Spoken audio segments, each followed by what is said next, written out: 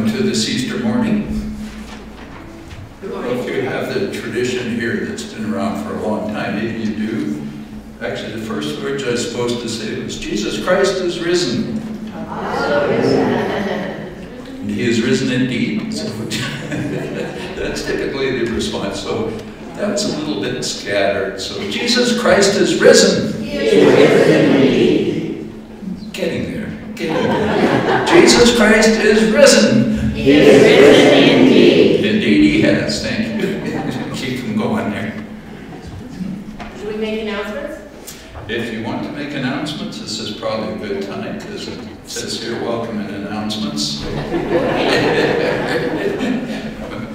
While you're doing that, just glad to be here on this Easter day to share worship with you. And it's probably going to continue by the sounds of it.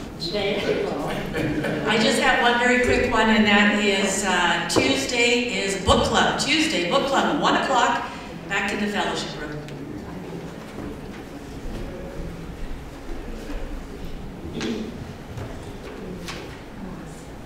Good morning. I would like for the search team to please meet for a few minutes after church. And I have tickets if anybody's looking for them for Arts and Events 817. Our next concert is the first Saturday in May, and the Charms are going to be performing.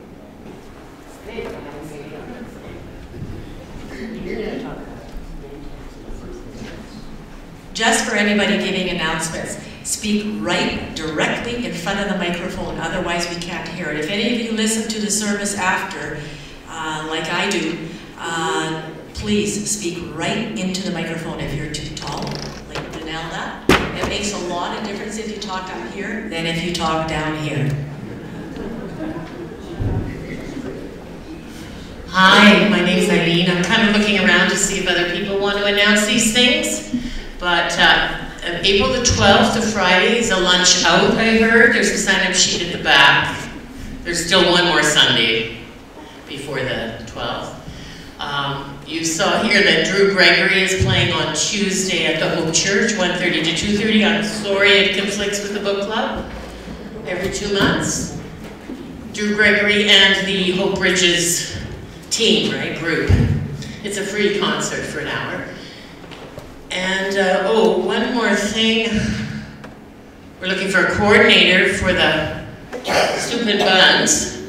Just speak to Arlene if you'd like to coordinate the soup and bun. Doesn't mean doing the work, it just means making sure the sheet gets up there and if there's shortages, calling somebody. Also, the candles, it came up at council that the candles, we started lighting them early in the service during COVID, after COVID, well, the end of COVID when we restarted services. And apparently, if they're lit all through the service, some of them get so hot they explode. So if people could light them later in the service, like when we used to light them, if you don't want to get close, well, just towards the end, somewhere in there. After communion. Okay, today. Well, today, people didn't know today. So that's just for the future, and tomorrow, next week, there'll be people that don't know either. Just as today, there's people not regularly here, and I don't know if you've heard, but Paul has agreed to be a half-time minister for us.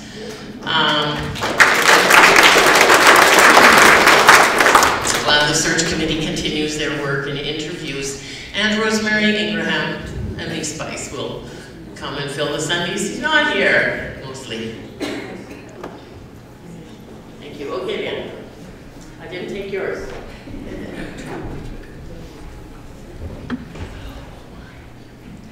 UCW ladies, this is the April 6th week that we go to Chestermere for the big Chinookwians day of enrichment there with great speakers, and it's very important for the future of UCW. Also, because we have Paul with us and guest ministers coming and going, it's very, very important that we all learn to wear our name tags. We've gotten a little bit out of the habit of doing it, and I think Paul would appreciate knowing who we are, and we need to know who each other is because not everybody does. They're on the board at the back. Please don't take them home. Put them back on the board after after the service. If it's sitting at home on your dresser, please bring it back to the church and wear it. And if you don't have a name tag, please see Sharon White. She's standing up right here in the front pew. Please see her. She's the name tag maker, and we want everybody to have one for Paul's benefit and for all of us, so please do that. And also this morning, we have the pleasure of celebrating 3 special birthdays. It was Aurora's birthday yesterday, and tomorrow it is Laura Balkans and Jean Struxma's on April the 1st. So we're going to sing happy birthday to 3 of our people. Sorry, sometimes we leave people out. So how about anyone who has a birthday this week or this month put their hand up? Because we don't know everybody's birthday. And of course some are bothering. All right. Doesn't matter that I can't see you, but I can see some shadows waving. All right. So happy birthday then to everyone.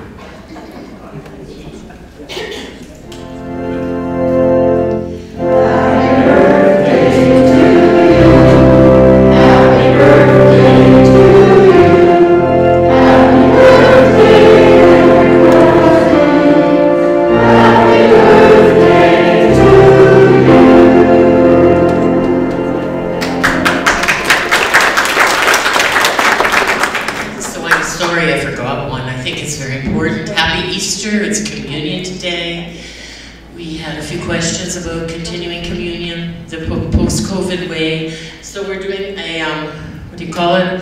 A hybrid. So people will come to the front. I mean, the normal will be done. People will come to the front. We can be in 2 lines and go this way. And Linda and I will stand here and try to guide you to take a piece of bread. And we'll hold a cup. You take the bread out of it, that cup will not get touched again, and you take the bread out. Then we'll give you a cup with juice, and you take that with you to this basket here or to somewhere, I mean not far, and you dip your own bread in your own juice and get rid of your cup there. So we'll try to help you forget that, but anyway, just in case you're wondering what's happening with communion, it'll be a little different today. Okay.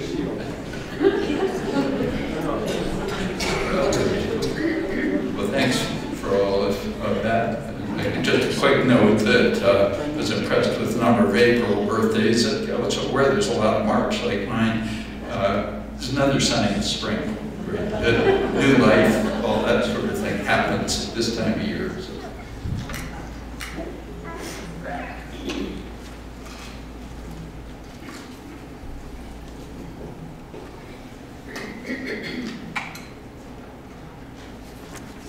Jesus says, I am the living one.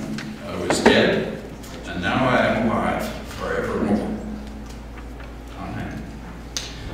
What he's saying, very traditional, but wonderful Easter hymn, Jesus Christ is risen today, number 155 in Voices United.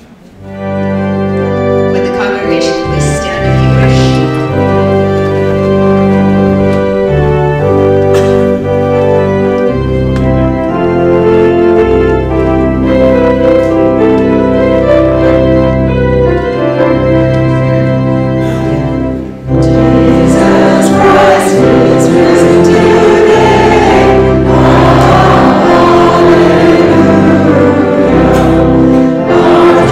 Hallelujah.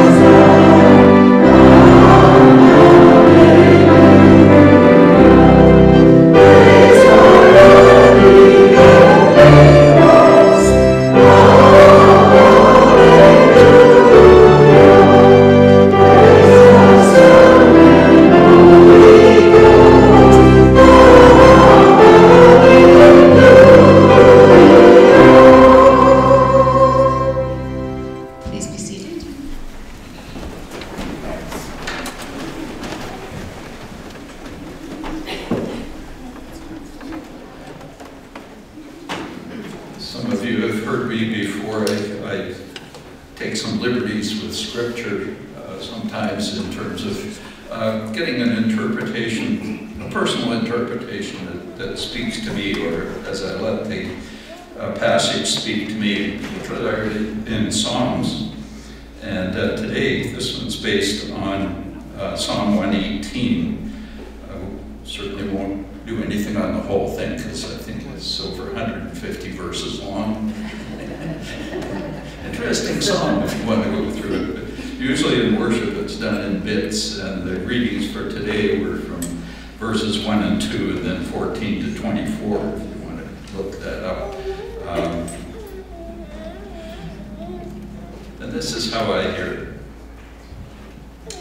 Give our good Creator gratitude, faithful, loving kindness without end. Let us all say, faithful, loving kindness without end. Faithful, loving kindness without end. My strength in using it for good come from God's faithful, loving kindness. They bring deep healing, profound gratitude for God's persistence and patience through struggles, severe yet not deadly, always inviting, calling, pleading into kinship, right relations in all relations, always present when I call. Seek, pray God's presence. Though rejected by those building other altars, empires of misplaced worship, God's response is healing, mending brokenness, remembering our shattered pieces on this cornerstone. Faithful, loving kindness without end. This day, gift of God, we are raised up, new life, rejoicing, and be glad. And we pray together. We are here, gracious God, aware of new life all around us, walls soon bursting forth into majestic flowers, trees to release their buds, and hillsides are ready for the greening of the season. We are here, O God, to receive again the ways in which you transform us. Individual lives are touched with meaning and hope. Tears are released, and joy is restored.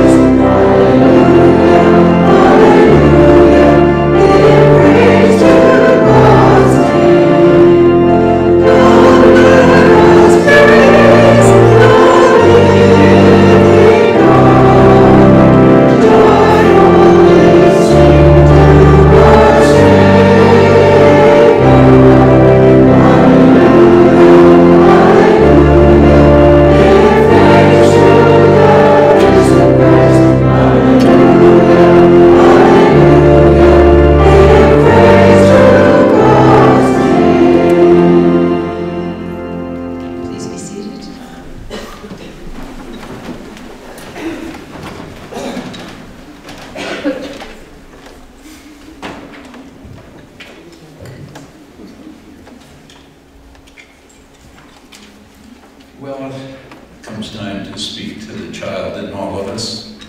And sometimes that movement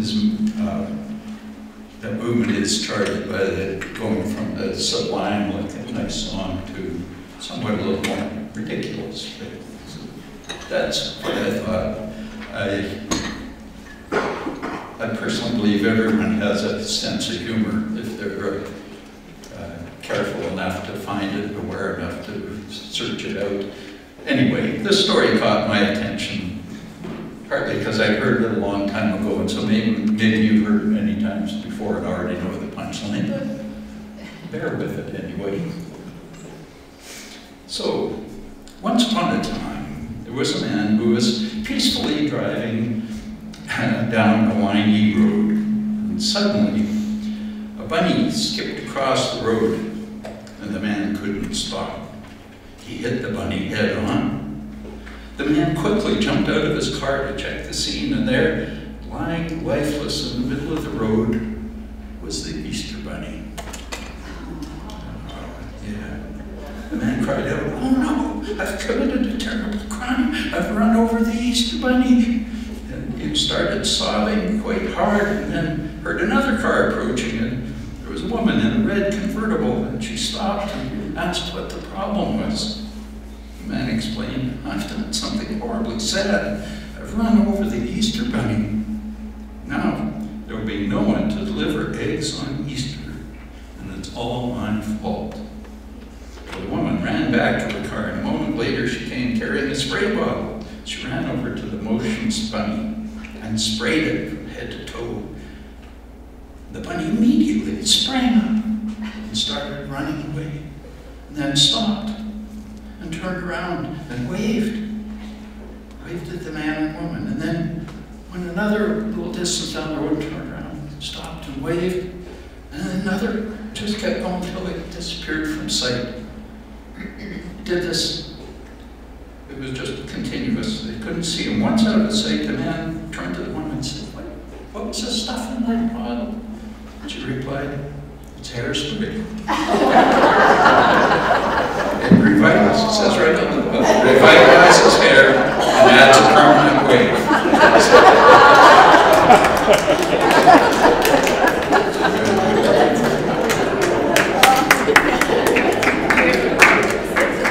Sometimes movement in worship is from the ridiculous to the sublime, so we're going to turn to Scripture.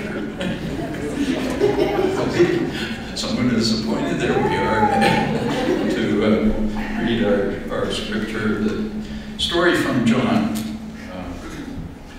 Just so you're aware, I think most people have noticed that three of the Gospels have stories about the day after Jesus was died, the days after Jesus died, but the Gospel of Mark doesn't. And this year in the lectionary, we're focused on Mark, and the last words in the oldest reading we have of the Gospel of Mark says that after that the disciples ran away in fear after Jesus died. And then there have been a couple of endings tacked on for those who couldn't stand that kind of spiritual tension. And but then when we got to the Gospel of John, it was written towards the I think the beginning of the next century, the 100s. So anyway, John chapter 20. Yes, John 20, verses 1 to 18. Early on the first day of the week, while it was still dark, Mary Magdalene came to the tomb and saw that the stone had been removed from the tomb. So she ran and went to Simon Peter and the other disciple, the one whom Jesus loved, and said to them, "Where have they laid him?" Then Peter and the other disciple set out and went towards the tomb. The two were running together, but the other disciple outran Peter and reached the tomb first. He bent down to look in and saw that the linen wrappings lying there, but he did not go in. Then Simon Peter came, following him, and went into the tomb. He saw the linen wrappings lying there, and the cloth that had been on Jesus' head, not lined with the linen wrappings, but rolled up in a place by itself. Then the other disciple, who reached the tomb first, also went in, and he saw and believed. For as yet they did not understand the scripture, that he must rise from the dead. Then the disciples returned to their homes. But Mary stood weeping outside the tomb. As she wept, she bent over to look into the tomb, and she saw 2 angels in white, sitting where the body of Jesus had been lying, one at the head and the other at the feet. They said to her, "Woman, why are you weeping?" She said to them, "They have taken away my Lord, and I do not know where they have laid him." When she had said this, she turned round and saw Jesus standing there. But she did not know that it was Jesus. Jesus said to her, "Why are you weeping? For whom are you looking?" Supposing him to be the gardener, she said to him, "Sir, if you have carried him away, tell me where you have laid him, and I will take him away." Jesus said to her, "Mary." She turned and said in Hebrew, "Rabboni," which means teacher. Jesus said to her, "Do not hold on to me, because I have not yet ascended to the Father, but go to my brothers and say to them, I am ascending to my Father and your Father, to my God and your God." Mary Magdalene went and announced to the disciples, "I have seen the Lord," and she told them that they had said these things to her.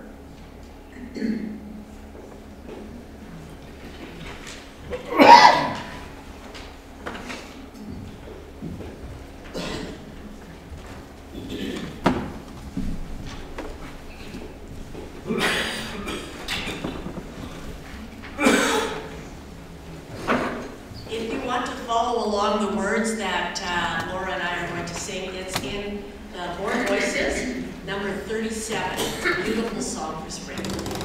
Or sing along if you want. Every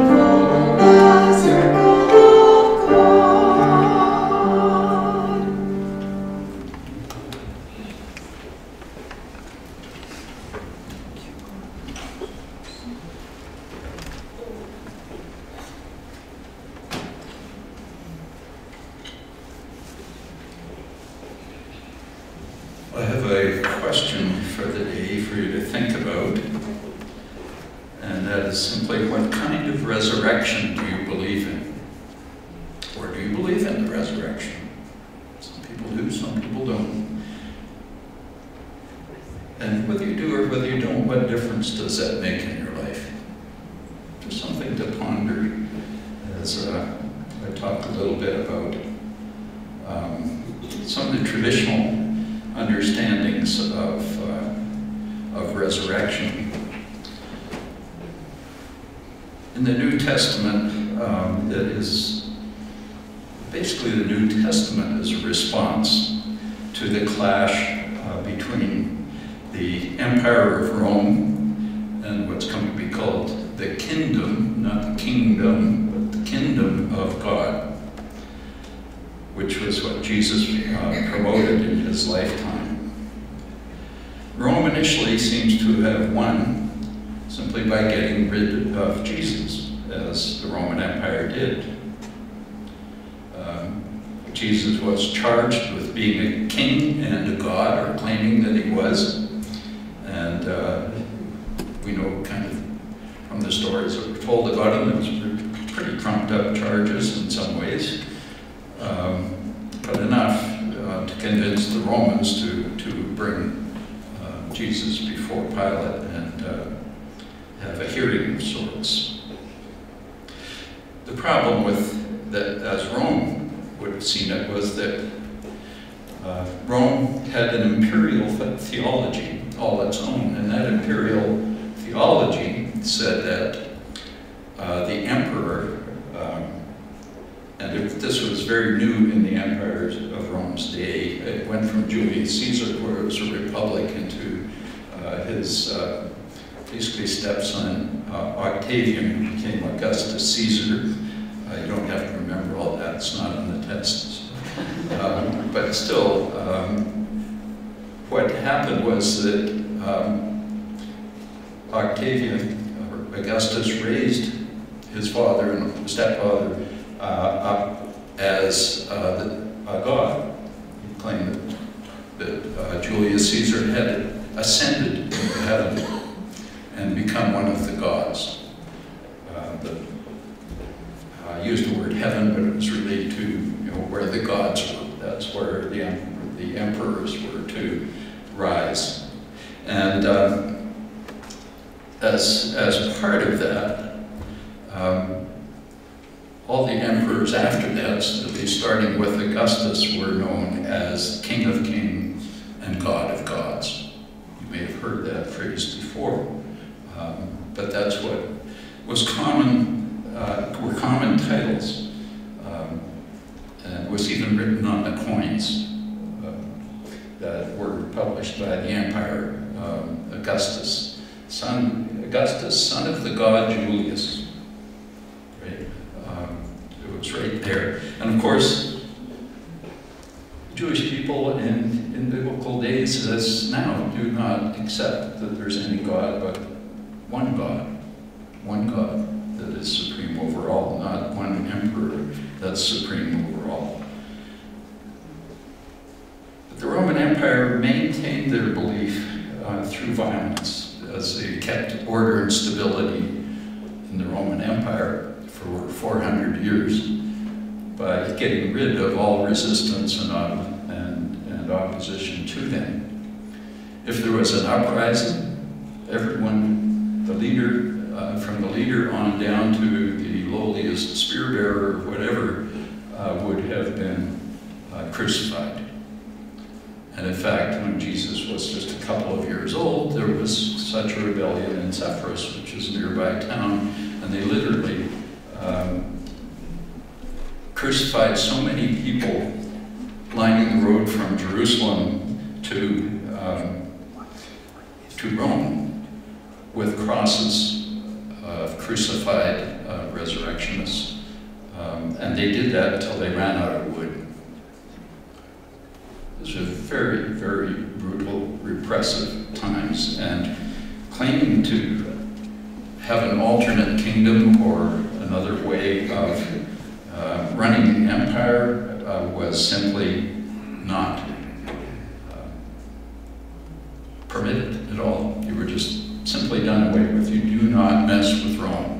Okay. Now, because there's always people who fantasize themselves as the savior of the world, you know, that it's a form of mental illness. People go around, you see them on the street corners in the city sometimes, proclaiming that they're the new Messiah, that kind of thing. And that was happening a lot back then because it was very turbulent times. And when there was just one person like that who didn't seem to have any followers, then they would simply crucify that person. And crucifixion was the way chosen because it was torture, and they would leave the crosses standing up just like billboards that essentially said, as I mentioned, don't mess with Rome. So Jesus was crucified in a solitary way. As he told his disciples to put their swords away, don't rise up, and that he essentially put his own life on the line in order to save their lives. Anyway, you've all heard the story of how that happened. So the resurrection, the experience of the presence of Jesus being alive and dwelling in God, or in us, is actually God's last laugh on the Roman Empire. I'm probably not academically correct in any single way on this. I've never researched it or looked further, but I did notice that in the word hallelujah, the first two letters are H-A. Ha! Ha to you, Rome. You thought you did me. But, that's God's great but. Something else is happening, and that something else went on to transform not only the Roman Empire, but even though it's become distorted down through the ages, but still transforming individual people and groups of people in miraculous ways. There's a problem with the gospel stories. There's more gospel stories than just the ones that are the four that are in the New Testament. There's others like the Gospel of Thomas, the Gospel of Mary, the Gospel of Judas even, that have been dug out of the sands of the Egyptian desert and whatnot. None of the gospel accounts actually tell us what happened between the time the tomb was sealed and its emptiness was discovered. John Dominic Crossan, a church historian, a former Catholic priest, but he calls it the Great Omission. You've probably heard of the Great Commission, which tells people to go forward, make disciples of all people. But this, he says, is the Great Omission because there is no mention of how the resurrection happened. And of course, wherever there's a bit of a vacuum, then artists and poets and musicians step into the vacuum and try to find a way of expressing what we don't know, but what we sense. And so artists in the first centuries started drawing pictures of the resurrection. And if we could have the first slide there. This one actually is a little later than the first century, but it's one that I found that actually encapsulates what is typical among them. And so you see here Jesus obviously coming out of the tomb, and down here are the sleeping soldiers, and it's a little dark there, but the rest of it is sort of addition to fill it out. But except for the Crusaders' cross up here, that managed to sneak in. That's what shows it's a slightly older picture, probably around the time of the Crusades. But anyway, it's a very solitary experience for Jesus, right? And that's the significant part. That's called the Western view of the resurrection. So if we could have the next slide, please. This is the Eastern view, what we now call like Greek Orthodox and Ukrainian Orthodox and Russian Orthodox. They all got the start with what was all one Christianity at the time, up until 1000 AD, but they had their own version of this. And you can see the picture's kind of crowded. And so you have Jesus in the front. There's even a couple of angels floating around up here. But Jesus has someone by the hand, and down here is the pit, Gehenna. That's what they call, what came to be called hell. But it wasn't hell in the day. It was simply the pit where people who died went and waited for the resurrection to happen. And so or for the end of the world to happen, really, when they would all be raised up. And so you have down here some demons, and there's also some torture instruments and things like that. Those came in a little later too. But this is Jesus pulling Adam up out of hell and over the pit. And these are the gates down here. These little look like covered panels, but they're the gates of Gehenna. And then you have other folk over here, and some of them are just prophets and other supportive people and whatnot. Over here, you have David. David has a beard. Solomon doesn't, because he was younger, apparently. Moses is in there. Anyway, they're different people, and this is how they saw the beginning of the resurrection of the whole world. So it isn't, the resurrection in Eastern thinking was not that resurrection, and even in Jewish history or theology itself, the resurrection was never thought of as being one person going to heaven. It was everybody going to face final judgment. And that was quite common up until the Romans got involved through Constantine, and things got more and more Romanized, and Greek philosophy crept in there as well. And anyway, long story short, the Western view of solitariness has stayed with us. We still look for an individual to come back to save us. We still look to something material. I always think whenever I hear people saying, oh, the aliens are going to come back and rescue us and all that, yeah, we just long for that material resurrection, or that material salvation that is something tangible that we can get our hands on. And yet, we have this other very spiritual thing that says, there's something happened. Jesus, according to Paul in one of his letters, Jesus actually was the firstborn of the new creation. He's the new Adam. He's the one who started the resurrection. And so since then, the resurrection has been underway. As I guess people are taken up in their thinking. We can think of these things differently. That's not important. But what really strikes me is that the kind of division that actually split the church in two between Eastern Orthodox and Western, what we just call Christianity, the Holy Roman Empire, all that kind of thing, is very, very sharp.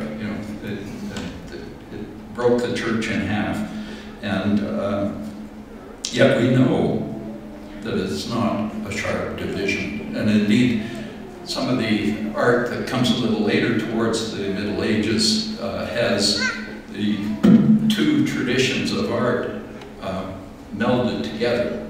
So you have both the solitary Jesus, but also the other people that he was saving. So there was a time of blending, and that's important, because I think if we're going to ever have any kind of unity. We have to find a way of linking our stories so it's not just we have this story and we're right, and we have this story and we're right, and then we fight about it, right? And that's been going on for as long as people have been around. It's a division that's often exploited by manipulative people, organizations, and government who want to divide so they can conquer. They want to divide us so they can conquer us. And once they've conquered us, they take off with the spoils, the money, the votes, the power, the celebrity, whatever altar they worship at is what is taken from us. And the counter to that, I found, is whenever there's manipulation, whether it's people or corporations or governments or whatever, the one thing they're really threatened by is unity and people getting together and standing up and saying, no, this is not going to happen. Unified groups, especially who believe in something other than themselves. It was Margaret Mead who said that never doubt that a small group of people can organize and change the world. They always have. And when you think of the disciples and their impact on spreading the word of the resurrection and the teachings of Christ, it has transformed the world, and people are still trying to break that transformation apart and belittle it and put it down and get rid of it. They don't crucify people anymore, but they sure do attack them in the media and everything else. Anyway, I just want to make share a quote from the artist Judy Chicago, who had a very famous work called The Dinner Party, and when she was explaining what it was about, or talking about it, she made this quote, and I think it might help us to transition from the resurrection experience to the communion experience that we're about to have. This was her vision of a transformed society, no longer empty but filled with inclusiveness and justice. Here's what she said. And then all that has divided us will merge. Then compassion will be wedded to power. Then softness will come to a world that is harsh and unkind. And then both men and women will be gentle.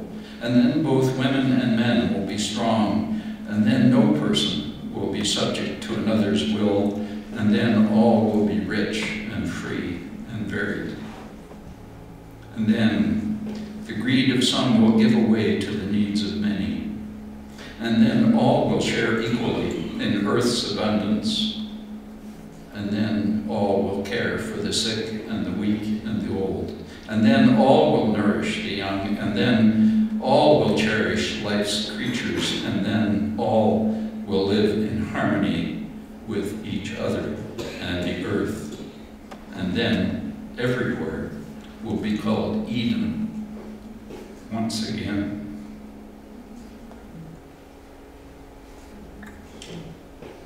That may sound very Christian, but Judy Chicago is actually Jewish. But so was Jesus, and so were the disciples. And that kind of thinking fed them as it can feed us at this table. Today, in the presence of the empty tomb, empty death, we share in the resurrection feast which Jesus gave us. It is a feast in which we both celebrate and yearn for a transformed world. A world where emptiness is filled, where wounds are healed, where justice, compassionate justice, inclusive justice prevails.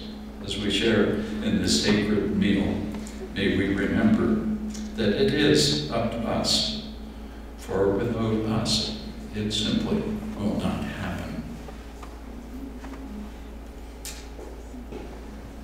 Life goes on in God's world in more ways than we can imagine. And so we're going to sing the Day of Resurrection. Voices united, 164.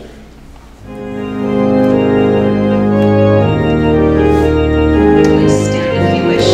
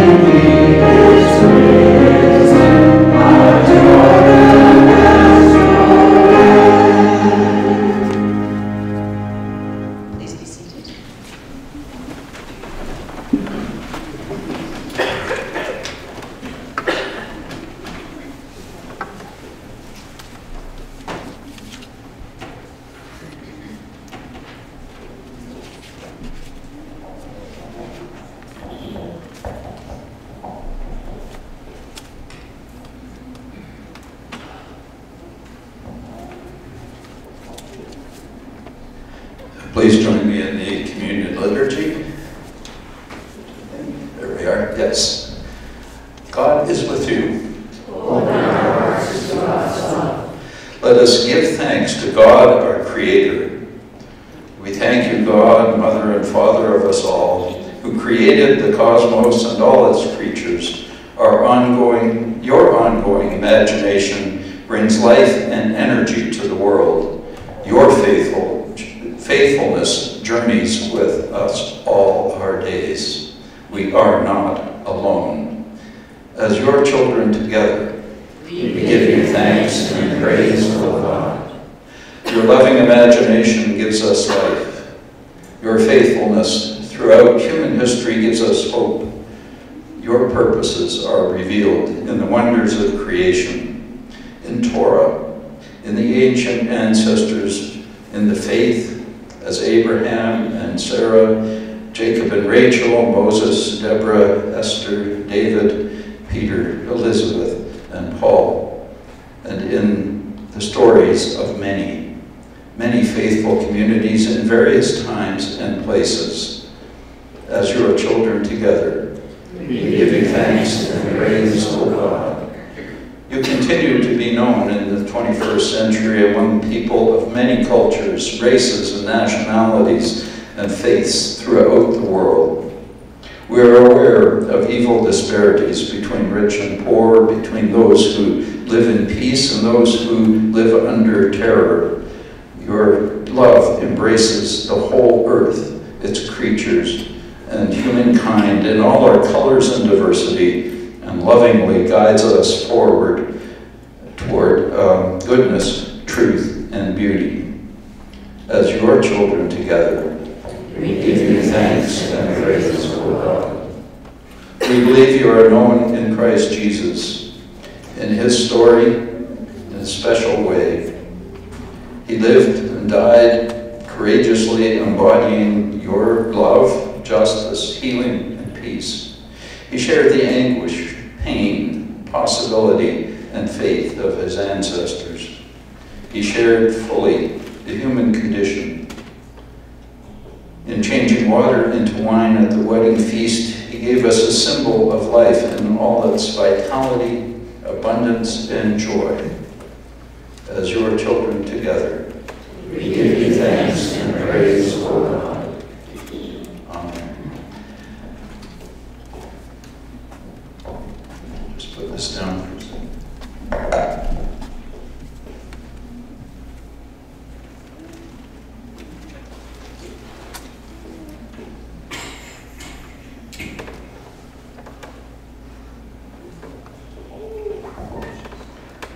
At his Last Supper with his friends and followers, Jesus took the bread,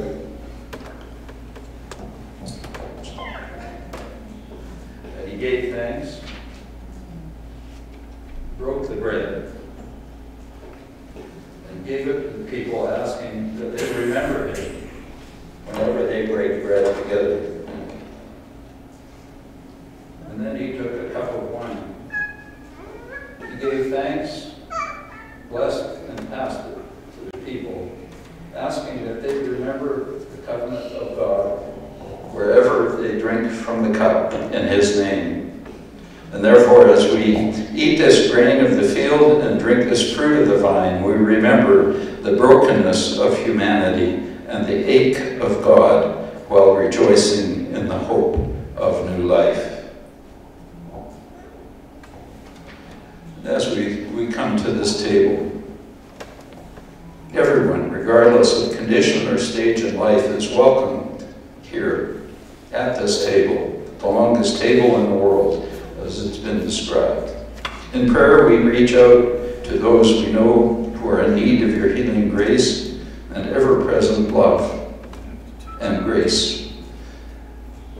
Holy One, your Spirit calls us now in this place into your kingdom of love, inviting all people into our celebration, standing with those oppressed, sharing in the tears and offering an outstretched hand and uniting in prayer for all who need. This bread and this wine are reminders of the miracles in faith and risk continue to happen. And so we pray, God, send your Holy Spirit upon us. Bless this bread and this wine, and touch us with your love. Through this sacrament, may we embody courage, compassion, and joy. Amen. If we have the servers come forward.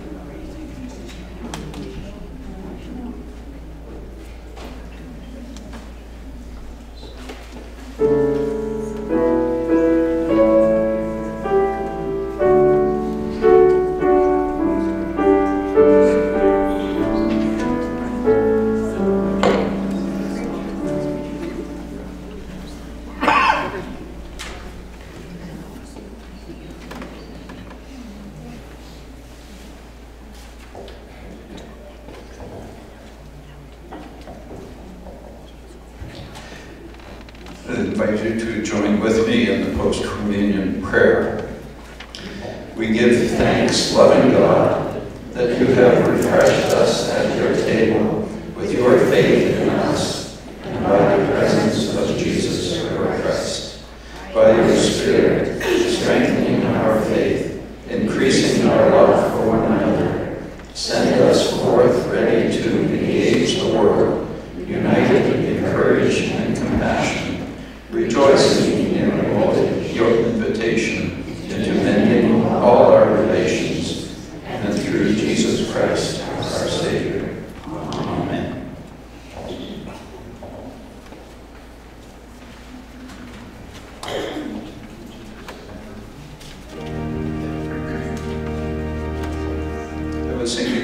Jesus, remember me. Twice and remain seated.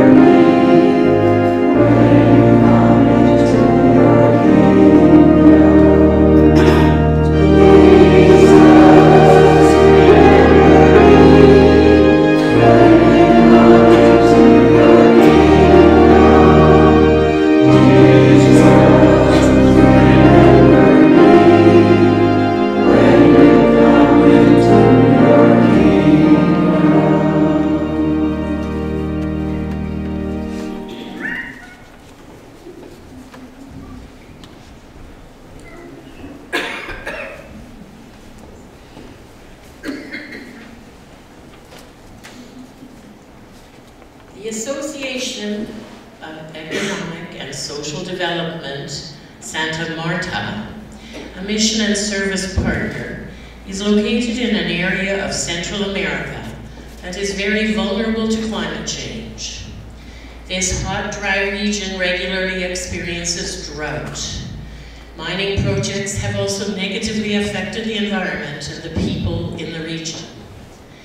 The Association of Economic and Social Development, Santa Marta, and other community organizations decided to act to protect the community's right to a healthy environment. An example of how these organizations have responded is a 3-year agroecology project co-funded by the Manitoba Council for International Cooperation and the United Church of Canada Foundation, along with Mission and Service. Agroecology benefits the land and water because it recycles nutrients back into the soil. It also reduces production costs, lessening the financial burden on rural farmers.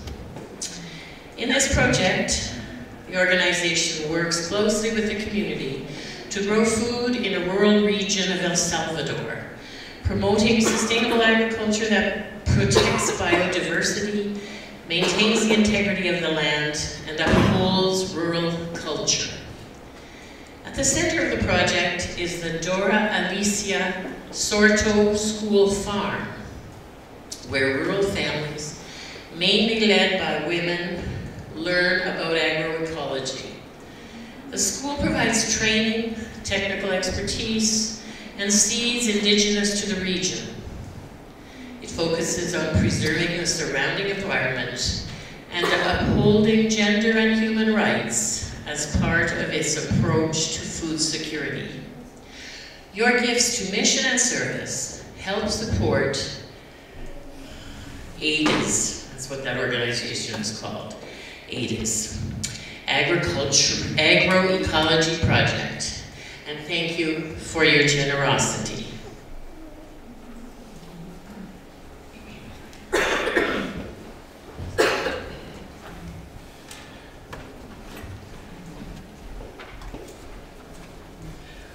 And we want to dedicate our offering by singing Your Work, O God, Needs Many Hands, number 557, Voices of Faith.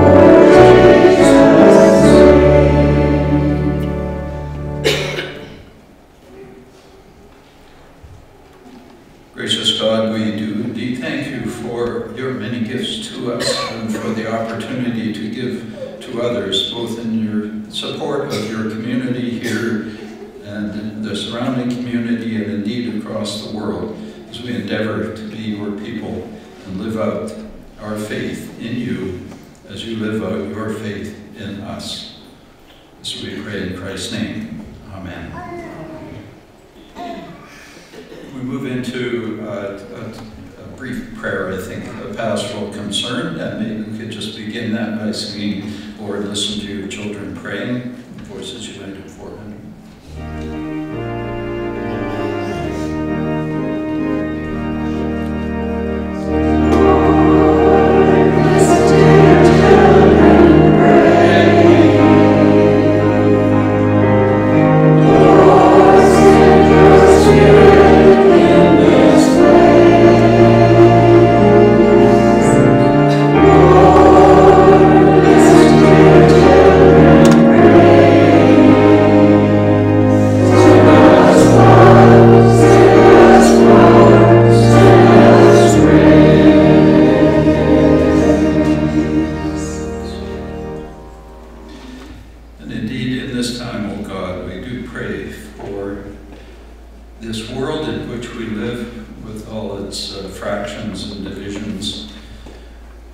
Yet full of goodness, both in the abundance of nature, the abundant love of people for friends, families, communities.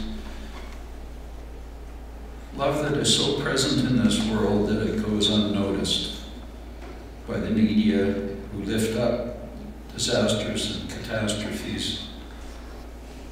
That is important to know about and yet can overwhelm us and leave us feeling helpless. We pray for discernment, O God, that we may know the goodness of your creation, but also the challenges that are before us, that we may rise in newness of life to work for peace and justice, inclusive peace and inclusive justice, as we work together to mend the world. We lift up in our hearts our prayers for all your people, people we know, especially those represented by candles that are burning, have been burning through this service. We think of the people in hospitals and people who are facing bereavement and death, that they will not feel alone. They will know your love is with them, especially as it comes through caregivers, family, and friends. We pray for first responders, those who take it into their lives to rush in where we are encouraged to, or feel we need to escape, or where we are under threat. We ask for your blessing on our church, our community, our nation, that we may be open to the invitation that you have to mend this world and live in peace. All these prayers we offer before you. In Christ's name, amen. And as we sing our closing hymn, Thine is the Glory, Voices United 173. Our Father, our Father, who art in heaven, Hallowed be thy name. Sorry. thy kingdom come, thy will be done on earth as it is in heaven. Give us this day our daily bread, and forgive us our trespasses, as we forgive those who trespass against us. And lead us not into temptation, but deliver us from evil. For thine is the kingdom,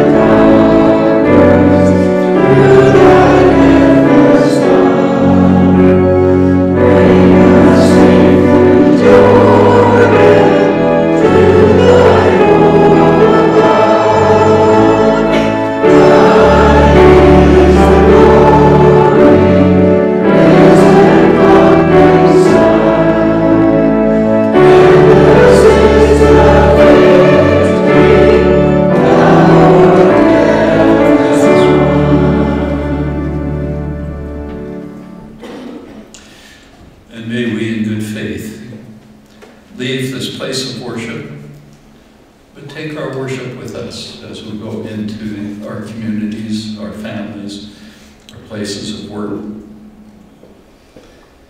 As we strive to be your people in our own lives, may we be an inspiration to others, and may they know in us an invitation to participate in the resurrection. May the peace of God be with you this day and always. Amen. May the God of hope go with us.